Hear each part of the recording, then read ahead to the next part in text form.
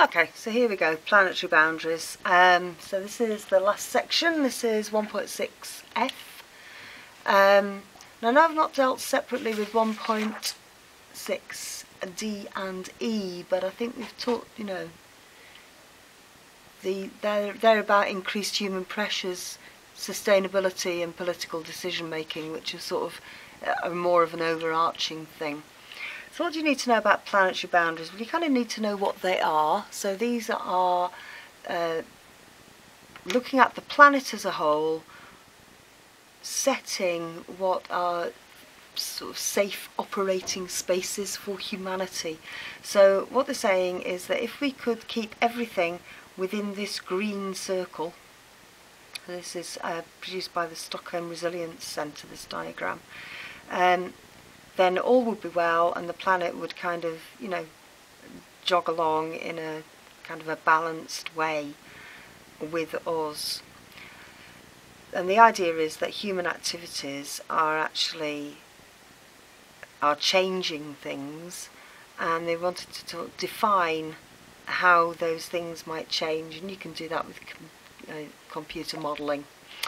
So the planetary boundaries sort of represent the bit that we should stay within, like any boundary, sets a bit that you should stay within.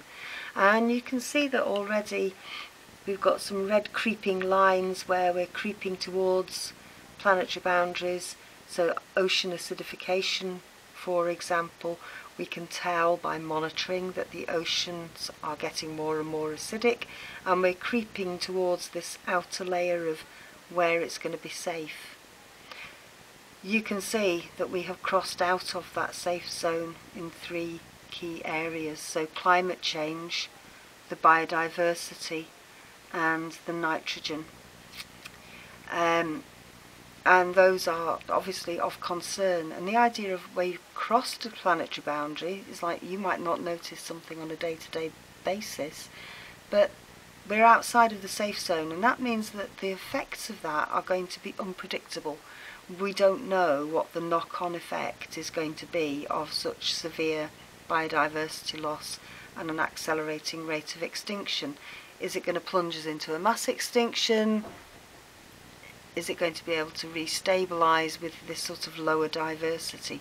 Climate change, we've crossed the planetary boundary, and that means we've no idea what is going to happen. And it could be quite a rapid change, it could be a very slow change, it could be irreversible, it could be that now we've crossed it, we can never go back. You know, that's it, we're outside of the safe zone, and you can see we're creeping really close with all our nutrients. So this is the nitrogen bar, crossed, phosphorus, getting there. And if you look it up on the internet, you'll see that there are a number of, that there are other ones that we're very, very close to crossing, and some that have not yet been quantified, like chemical pollution. So you might read quite a lot about microplastics, but we don't know what effect that is going to have. The atmospheric aerosol loading, don't really know where our safe zone is for that yet either. So there are ones that we can do something about, staying within the boundaries, and there are ones that we need to manage and limit so that we don't go further down this rocky road outwards of our planetary boundaries. I did hear quite a disturbing talk by the Stockholm Resilience Centre about the effects of climate change and the climbing temperatures across the globe. Even if we stay within the Paris Agreement and there's only a 2 degrees rise in temperature, we're still going to pretty much lose our coral reefs. That's really quite sad. We shouldn't be doing that. You've got to think we shouldn't be doing that. So, biodiversity, we have crossed that. That is about extinction because of loss of habitat. That's across the globe, so it's marine, it's tundra, it's coral reefs, it's coastal plains, and because we're losing those habitats, and some of them, obviously tundra will be going because of global warming, we're going to lose those species. They're just going to go a bit like the mammoth, really. raising public awareness. You know, you've all seen the adverts for the poor snow leopard and this and that and the other pandas and all the rest of it. I don't know how you could not be aware of this. And of course we've got things like San Diego have a frozen zoo with sort of bits of tissue in so they can clone animals in the future. Not sure about that. I'm thinking consequent loss of the genetic diversity of those species, and why would you value something that you thought you could bring back? It's a little bit of a rocky area, that one. Climate change, obviously we've crossed that. Greenhouse gases, we've been burning fossil fuels, where the carbon was locked away, it's now hanging around in the atmosphere as carbon dioxide. It's letting light through but not heat out, and that is going to warm the planet up and increase the carbon dioxide. The idea of biofuels was that they would use up the carbon dioxide and then you would release it back. How successful that's been is, well, you can look it up. You know, some of them are more successful than others, it has to be said.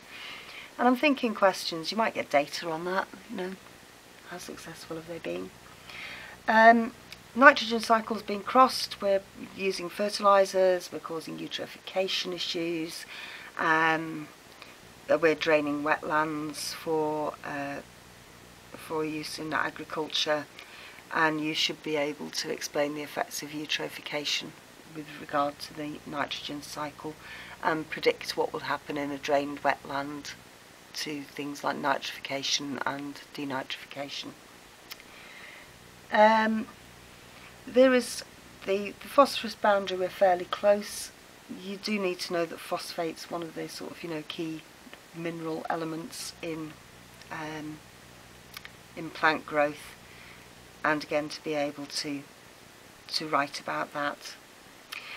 I'm thinking pretty much you'd be unlucky to be asked about things that we haven't crossed yet. And certainly, you know, they might give you some data to interpret, but if you've not yet quantified where your boundaries are, I don't really see that, you know, you could be potentially asked about that. However, you should know that air pollution is bad, and sulfur dioxide and nitrogen dioxide might be dissolving and causing problems with acidification. The aerosol loading, again, that's particulate, so and we're not sure what that will cause or where the boundary should be. So you might be talking about things like, you know, blocking out light with particles, things like smog. You might be talking about holes in the ozone layer there. The ocean acidification is avoidable, but again that relates into the sort of fossil fuel use and fish farming. The ozone boundary has been avoided, so with, you know, use of CFCs has been banned, and that hole in the ozone layer is now closing up. So that's stratospheric ozone depletion, and we've kind of, you know, clawed that one back a bit. What have I not dealt with yet? Global freshwater use, still within safe boundaries, and there are things like desalination. Most of the fresh water is not usable on the planet because of water treatment, but you can sort of, you know, desalinate seawater to avoid crossing that boundary. And then changes in land use, again we should be thinking really carefully. There is a conflict over land use and food production, but we should be changing our farming practices. We shouldn't be not encouraging huge monocultures and destruction of rainforests, which is what our deforestation video is about. So, you know, kind of it's down to you lot really. You're the future. You need to prevent your governments encouraging activities to cross planetary boundaries, I think, is the bottom line. You need to get involved, especially with the up and coming election. Read the manifestos, vote for a party that you think's best.